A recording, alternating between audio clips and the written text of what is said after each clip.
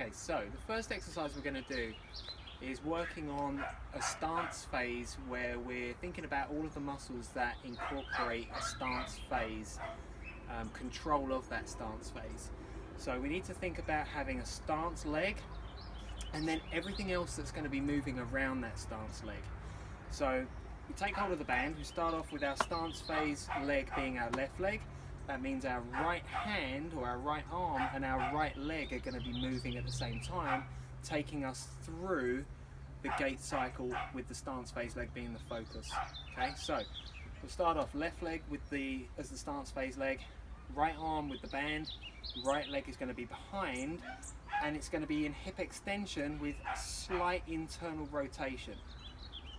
And we want to think about our weight being on the heel, and at the same time, to get that stance phase leg glute to engage, we've got to lift up the right hip, so that engages our obliques.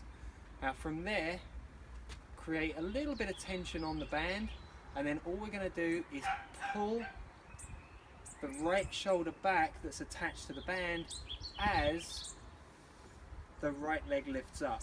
And in that position, I'm really thinking about my glute in that stance phase, with my obliques lifting my pelvis, my hips are slightly tucked under in a posterior tilt, and my shoulder is back. So effectively giving me that runner's stance pose. And I'm just going to hold that, think about keeping my quad relaxed in that stance leg, glute contracted.